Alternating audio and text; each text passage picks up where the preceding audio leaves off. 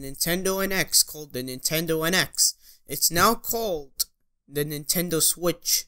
Pretty catchy name. First I thought, it's okay. It's not bad, but okay. But it actually got pretty catchy when I kept saying it. Nintendo Switch, Nintendo Switch. And I'm gonna show you some screenshot and tell you what I think. So first you can see a guy playing with it. Zelda Breath of the Wild on the Switch. It looks like a traditional home system, but not until the next screenshot. As you can see, here's a docking station. You're probably wondering, what's this thing in the middle? Is it a disk drive? Nope, it's a screen. See, you could detach the controllers and then turn it into this. And first of all, I'm glad Nintendo's aiming at a good demographic. I'm talking about the adults, because children don't game anymore. Well, they do, but they're rare. And adults do game more. So finally, Nintendo realized it's a different market. Gaming's evolved. Anyway, so as you can see here, he's continuing to play Zelda Breath of the Wild outside. Yup, outside. And then as you can see, here's a guy going on a business trip.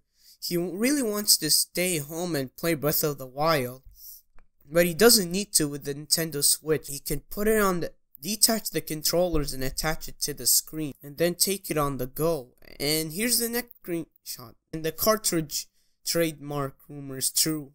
Now, I thought it may be a port to the 3DS. But I did also think it was unlikely, very unlikely. But maybe it was. I thought that it's a new home console. I guess this NX. That's what it was called at the time. Now it's called the Switch. So yeah, it's used cartridges. It's better than discs actually. The loading times are faster. You don't have to install anything. Everything's saved on the cartridge. The performance is way better, far better. And yeah, good thing they used cartridges. Good move, Nintendo. And here's the next screenshot. You could see him playing Skyrim on a plane. This is showing that Nintendo will deliver third-party support, but we don't know. They're promising it. Looks like they're promising it. They're showing Skyrim. And Bethesda said, no support for the system unless it's on par with the Xbox One at the very least. And look, they're supporting it. I don't know, maybe they changed their mind and they're doing it to see how it sells. Or maybe they still stuck to it. They still stuck to their old plan. No games unless it's on par with Xbox One in hardware. Speaking of hardware, it's going to be using the NVIDIA Tegra chip. It's a customized chip from NVIDIA. It's going to be using the architecture from the world's top performing GeForce video cards. I'm thinking it's Pascal or Volt. I'm not sure. Most likely Pascal. And yeah, it's pretty cool. As you can see, he detached the controllers and he could play it like that. And oh my god, a headphone jack in a new system. And here's the same guy playing Skyrim at home. Yup, he's playing it at home. It might look better at home, I'm not sure. Doesn't say that in the trailer. Doesn't tell it. I can't tell, but maybe Nintendo's doing it. Hope they are. I hope the dock is at least in the middle of PS4 and PS4 Pro in power. Let's hope the handheld part is on par with Xbox One. So yeah, we'll see what's gonna happen. And look, two grown men are playing with nuggets.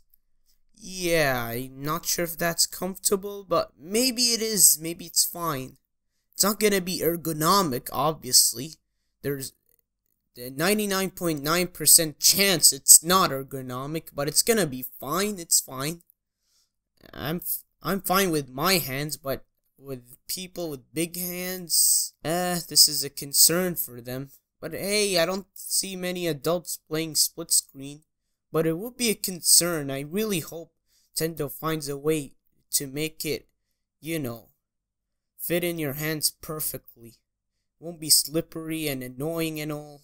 Let's hope they do something about it. So as you can see, here's the holding the analog stick, and I see why they did the split D-pad. It's because they wanted to, let's say, I don't know, turn them into buttons if they're playing in split screen, right? So yeah, here they are playing Mario Kart 9, I guess, or Mario Kart 8 remastered. Hoping it's Mario Kart 9, will probably sell more. Let's hope this is ready for launch. I'm not saying they should rush it out for launch. I'm saying I hope it's ready. So yeah, and here's a bunch of guys playing basketball, and they stopped to play NBA. Wow. And here they are playing NBA 2K17, at least it seems like it. And they're playing the same way they're playing with the two people in the car playing Mario Kart. But it seems like they're playing on ad hoc. If you don't know what ad hoc is, it's something where, you know, you play with handheld with someone next to you with another handheld. Here, let me explain. Imagine you have two PS Vitas, and you get one guy and you have a PS Vita. You can join a game by connecting to each other. It's not online exactly. It's not the worldwide. You don't need to sign in, and you just need to connect, I think.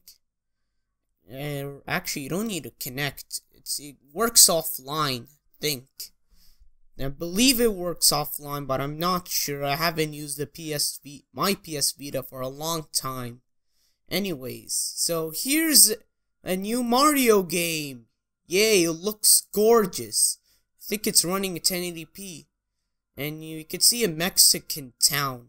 And look, here's the next screenshot. It looks like it's running on Unreal Engine 4. Makes sense since Epic Games is partnering with Nintendo, and it's on the third-party board list, and I'm gonna go back to that later. And I love the demographic they're aiming at. It's a woman trying to go to her friends and she wants to keep on playing. So what she do? She attaches the controller, it takes it with her, and then she shows it what it's all about. And see, Nintendo's trying to show you what this system's all about. And are those amiibos? They're trying to show you. See, as you can see here, she's handing a controller. They're really, really, really trying to aim at those people are busy.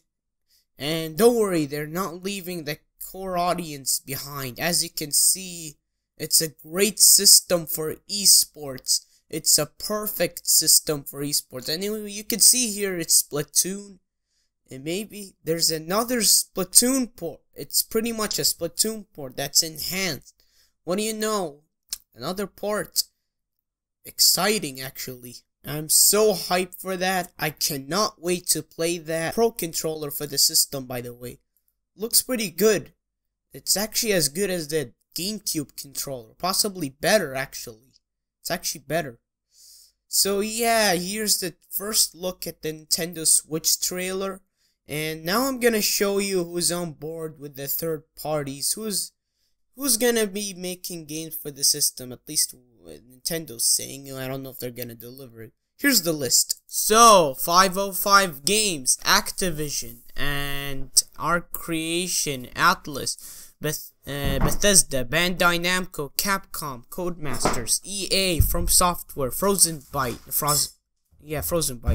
Game Trust, and I don't know who's that, and Gung Ho, Hamster Creations, Anti-Create, KT, Konami, Levels, Marvelous, Maximum Games, and I don't know who's that, Partybit, P-Star, Sega, Spike Chunsoft, Square Enix, Square Enix, good, and I don't know who's either, T2 Interactive, Telltale Games, THQ Nordic, RPG, TT Games, Ubisoft, Warner Brothers, some of these developers, I don't know who they are. I know 505 Games, but not a lot. Anyways, continue. Wise. Yeah, I don't know them either. Autodesk, Cryware. I've heard of Cryware before. Then DNA. Yeah, they made mobile games before. So since it's a portable device, I would see why. And here's Epic Games. See, I told you. And Unreal Engine 4 support is confirmed. It's a good thing. Which means porting is easy. It's a piece of cake. Good. Fmod, Havoc, I know Havoc, Rads, and Silicon Studio, Unity, and Web Technology. See, there's a lot of third parties on board. But please, Nintendo, deliver. Because you didn't deliver with the Wii U. You absolutely failed to deliver. So I'm gonna hope this time you actually legitimately deliver it. Please, Nintendo, please. Anyway, so what are my thoughts? No specs have been revealed, no price has been revealed, no battery life has been revealed. But Nvidia's working on a custom Tegra chip. I think I've said that in the video. They're working on a custom Tegra chip with Pascal. I did say that actually. And yeah, I'm really hyped for that system. I'm very excited. Even though it won't get third-party support, I'm not saying that it won't. But even if it doesn't, I'm still gonna get it. I love Nintendo first-party support. It's a very cool system. It's a very cool concept. I like the portability aspect. Some people don't like it actually, but I like it. It's perfect.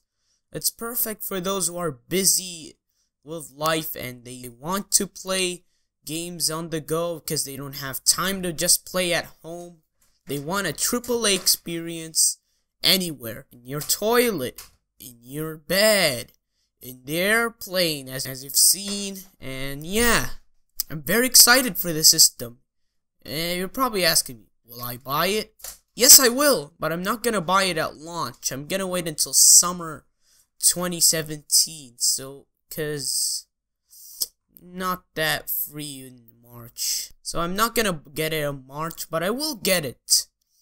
I might get it in March, but it's a small chance. So anyways, what are your thoughts? Will you pick up the system? Will you wait for more information? Are you even excited? Are you doubting the system? You don't want it? Just leave your thoughts below in the comments, and I'll see you guys soon.